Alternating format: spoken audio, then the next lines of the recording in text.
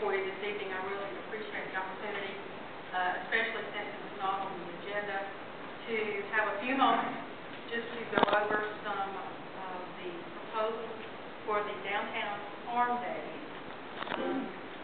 County Clerk asked that I bring you 6 copies of the preliminary information.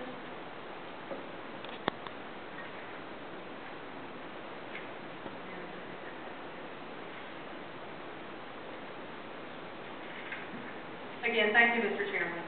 I wanted to come speak with you this evening to try to give some additional information and address some of the points of possible concerns and talk about this wonderful community proposal, which really has 3 primary goals.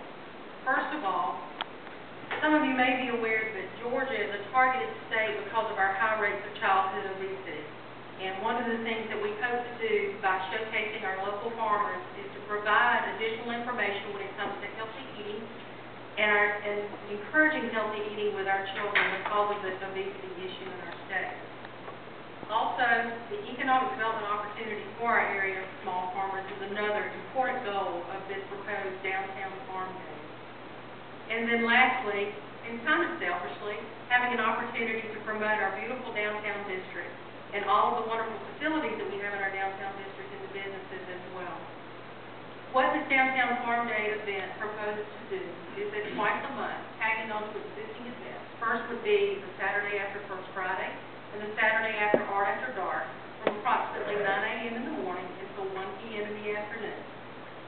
And we will also post with that information from South Health District about healthy eating for everyone in our community that comes out and takes part of this event. You will see the map that the county manager passed out to you at work session. What we propose to do for your consideration this afternoon is to utilize the parking spaces around the historic courthouse. Staff will come out at approximately 7 a.m. that morning. I'll be one of them. We'll place orange cones out in those parking spaces so we can reserve those spots for our area farmers. They'll come in, park in those spaces, and immediately set up on the public sidewalk adjacent to the parking spaces, and then be able to show their wares. I believe some of the questions were, for example, what will be sold? You see in his packet with the application information some of the requirements and outline we have as far as vendors, artist and craft vendors, food vendors. You will see we have also added into that your existing requirements that you use for events that are actually on the courthouse lawn.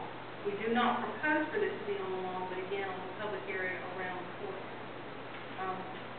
As you dig further into the information, you will see when it comes to farmers and growers, we're looking for fresh fruit, vegetables, dairy products, no livestock, no live animals, no pigs, no cows, no goats.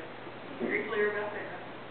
When it comes to processors, again, it has to be people that do these things locally. We're talking about goat milk soap, things that are produced here locally by our area farmers and residents